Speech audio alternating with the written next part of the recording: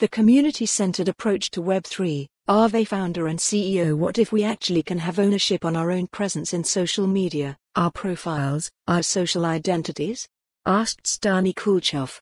Interview. Aave, founder and CEO Stani Kulchov said the firm was continuing to develop its decentralized social media platform, with Web3 potentially changing the way many view ownership. Speaking to Cointelegraph at the Collision conference in Toronto on Thursday, Kulchov said Web3, a buzzword often thrown around, which generally describes the next evolution of an internet based on blockchain technology, could impact how people use social media in much the same way cryptocurrency changed perceptions on finance. The Aave CEO remarked how developers had adapted protocols to handle custody, and the rise in non-fungible tokens, or NFTs, seemed to point to a community-centered approach. I think Web3 is quite a lot related to the concept of ownership, said Kulchov.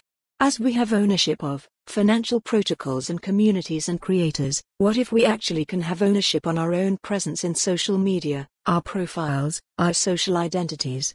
Kulchov added that Aave's Lens protocol was part of the firm's expansion into Web3, as a decentralized social media platform in which essentially a network of dynamic NFTs acted as both users' profiles and communications between followers.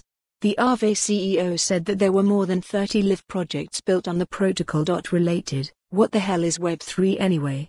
Despite the recent market downturn, Kulchov seemed to follow the URL for the full article. For more on this story, visit the news article link.